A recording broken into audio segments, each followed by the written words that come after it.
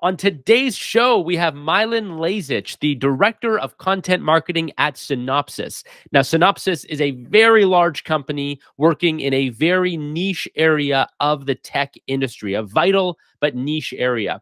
And Milan does a great job explaining how he thinks about B2B marketing, how he thinks about reaching that ultimate buyer through today's content marketing tools and tactics.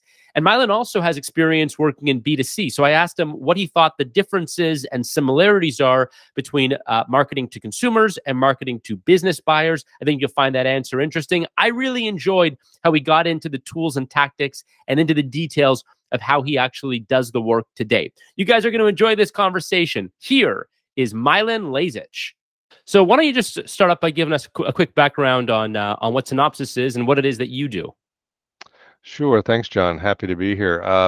Yes, my name is Milan Lazich. I'm with Synopsys. We are an EDA company. That's electronic design automation. EDA companies deliver software that's used in the design and creation of semiconductor devices. So most every chip company in the world uses some piece of Synopsys software. And I've been in this industry most of my time in Silicon Valley. And I can see, so you're director of content marketing. What does content marketing entail at a company like Synopsys? Well, content marketing as a practice or as a function has been growing significantly in the last few years. The use of content is a key element in demand generation, lead generation. Companies have learned that a few things about how best to reach customers. One of them is that customers do a lot of research before they ever make a purchase, and they want to get as much information to inform that purchase as they can before they actually commit dollars and time and what have you. So as a result, they do their homework, and the internet has enabled that kind of research to be done from anywhere. So customers, prospective users, prospective customers, do their research online, and they know what they're looking for. So they're going to be looking for a solution to a problem or something that they're trying to fill a need.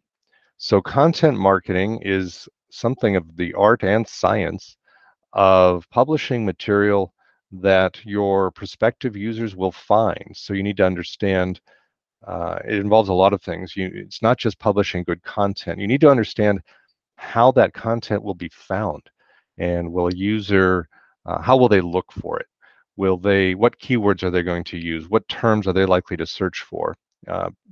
Pretty much every industry has its own shorthands, and so we'll use our own language to refer to something.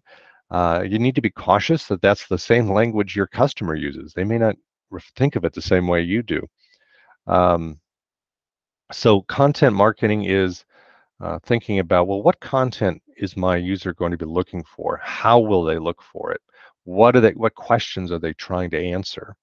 And it's that process of developing material that your prospective user will A, find, and then B, find useful, and C, find compelling, so that they feel this is the solution to the problem. This fills the need I'm trying to fill.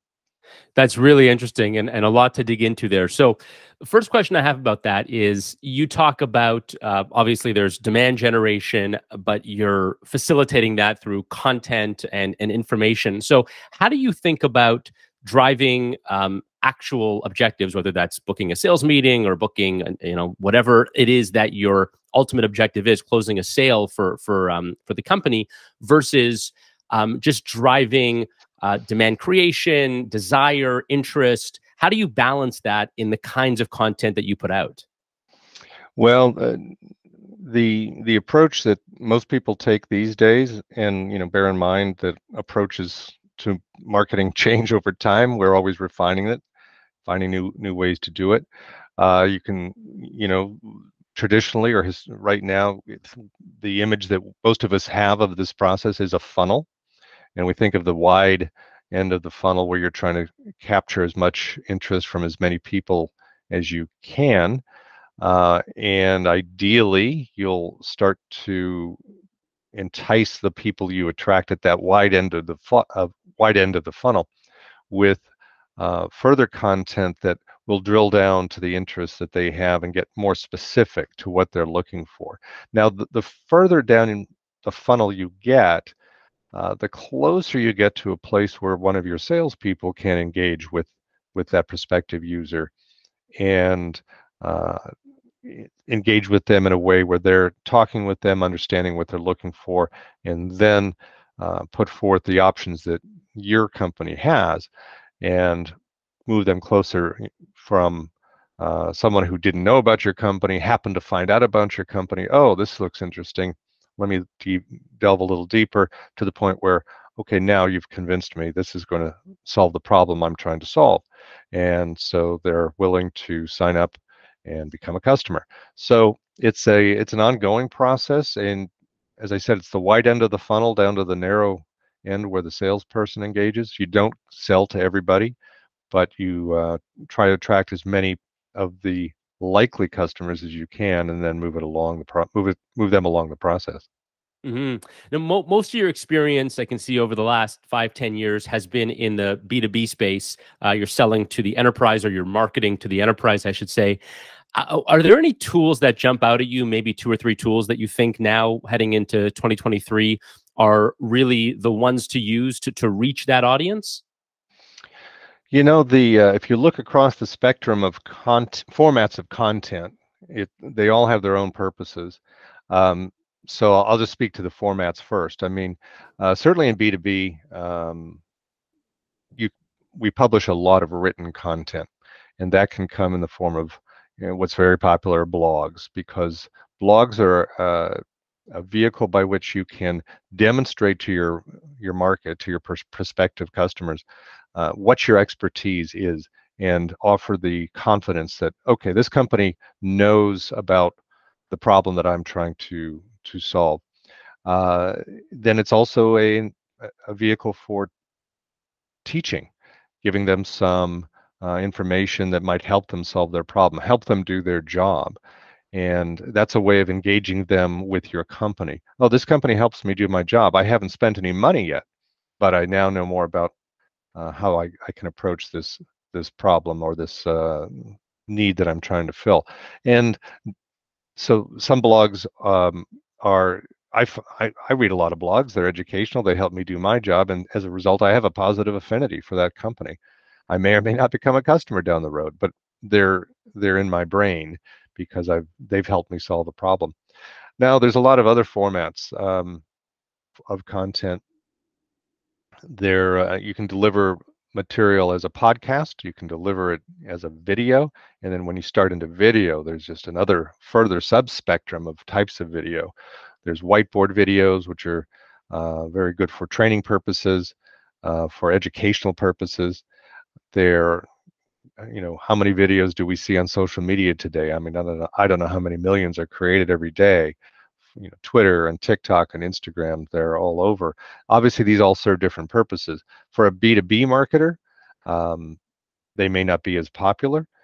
You may not be reaching your audience, but I think you can't rule it out either. Uh, so video is another format that's obviously got a lot of potential.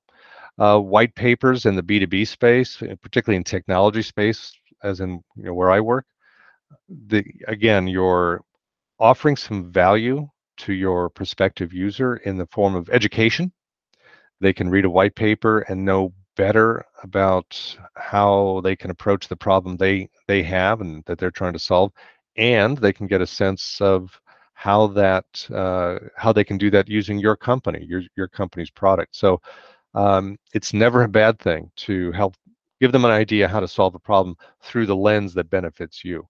So Yeah. that's one of the benefits of white papers. There's so many formats, and then there's quick formats of content. Um, you can run a poll on social media, put a question out there. You see this a lot in B2C, where people are asking, well, what's your trick for cooking a turkey for Thanksgiving?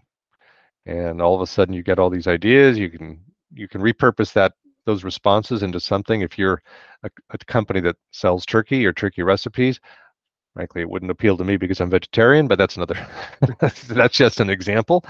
Um, and there's infographics and listicles. There, the gamut of content forms is wide, and they all have their own particular applications. Yeah. And then how do you think about attribution? Because one of the struggles that you have as a marketer is, and I agree with everything you're saying, creating content and creating that top of funnel so that you have a wide net of people that could, prospectively be customers, but you're only going to close a certain small percentage of them. How do you then go back at the end of the quarter or the year and say this worked or this didn't work? How are you tracking that at the end and also throughout the whole process?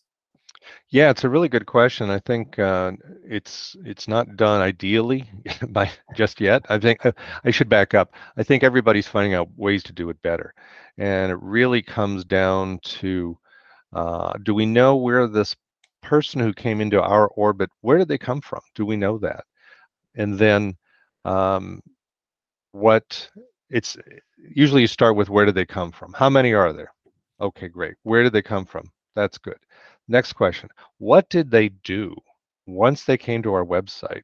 What's the behavior? I really want to understand once we got them to our website with some piece of content, were we successful in getting them to stay on the website? How long did they stay on the website? Did they engage with another part of our website? Did they go to a product page? Great. Maybe now I'm finding out that this blog that we got them to read was successful in driving them to the product I'm trying to sell. Then did I get them to were they persuaded sufficiently such that they filled out a form to download another piece of content, watch a webinar, etc. Um, Hmm. so then you find out, now you're getting into, I've gotten their information, their contact information. Now I can really show some value to the salespeople because I've given them a lead. So, and I can say they've read this blog and they wanted to find out more about this product, and then they filled out this form to sign up for a webinar about that product. Now you're seeing someone who is at least a warm prospect for the salesperson. Hmm. From a technology standpoint, how do you do it? It all starts with how are we tagging these pieces of content? If I run a campaign on social media, paid or organic, is it tagged accordingly? Can I find where they came from? And then once they came in through that door, what did they do after that? So then you can start to roll back and see not only what content was attractive, but then what content compelled some kind of activity, some behavior that gets us where we want to go.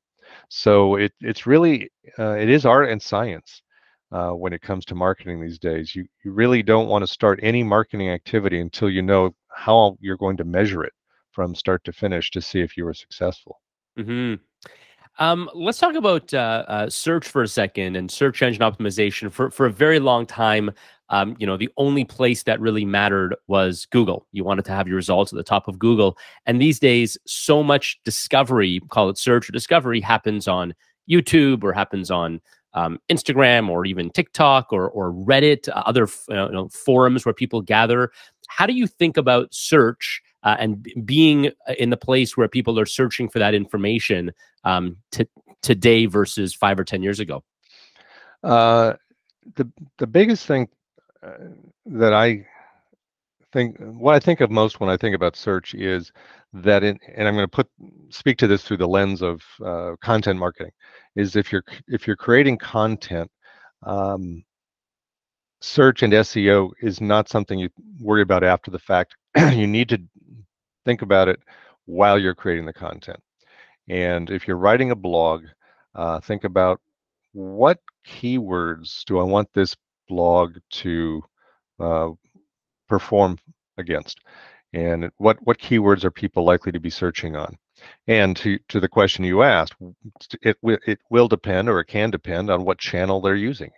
And someone on LinkedIn is going to be using a different search parameter. Someone on a search engine is going to might be using different words. Someone on Instagram or TikTok, I don't know what they'll be searching on, but you need to bear in mind what your audience in that channel or through that channel is likely to be looking for. And then as you're preparing the content, bear in mind these are the terms they're going to be looking for. I need to make sure I do appropriate keyword research and make sure that we have the appropriate keywords embedded in our content.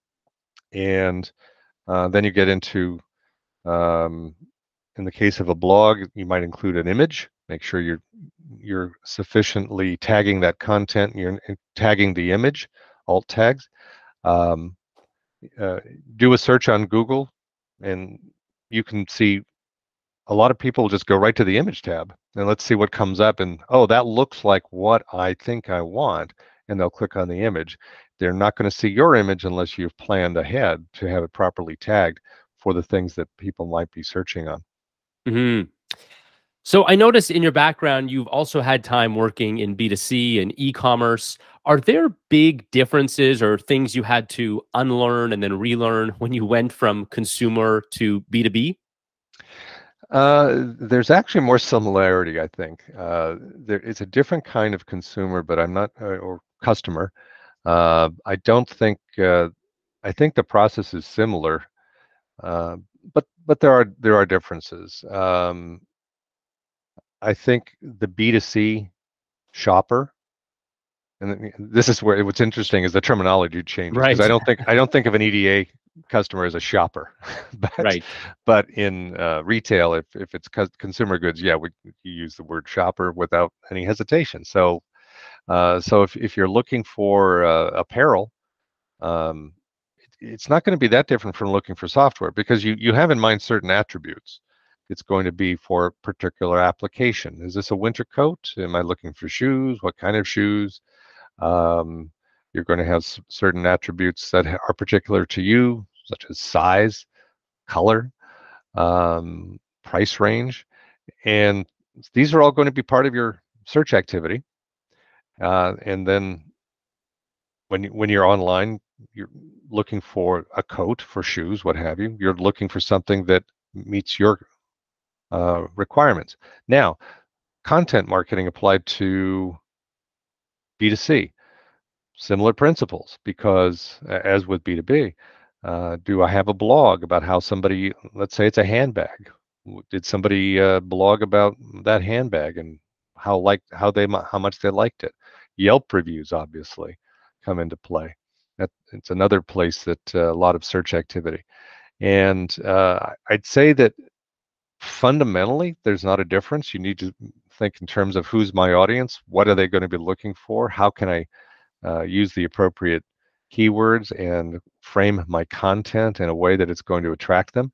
It's a similar approach. You just have to use some different tools out of the toolbox. Hmm. So the last thing I wanted to touch on was AI and automation. There's been so much talk about artificial intelligence, not just talk, but tools that are available now to create graphic designs and copywriting and all these sorts of things. When it comes to content marketing, do you think AI is having a big impact today, or do you see it, maybe in the next 2, 3 years having a big impact in changing how we do things? I think it is. I think people are in some ways AI is very effective. I think in other ways we're figuring it out still. If you go back a few years, AI might have been as simple as retargeting, and Right. we're going to take information about what people are searching for, to take that information, serve up appropriate ads that should be responsive to what they're looking for, or at least should also appeal to this searcher, depending on what they're looking for. Other ways AI comes into play. Um, Back to the B2C model, I was working with a company a while back, or talking to somebody at a company a while back in the apparel space. And they launched their website and went and found a company to do the call center function, customer service. After a while, they realized we're not getting many calls. People want to go online. What did they want to do? They wanted to do online chat. It's faster. They don't have to go through the call tree, and they can just ask a question online. They get an answer right away. It was much faster. Well, what's the next generation of that? Chatbots. Sure. So now you've taken out the human to respond to it, because you put in hopefully enough intelligence.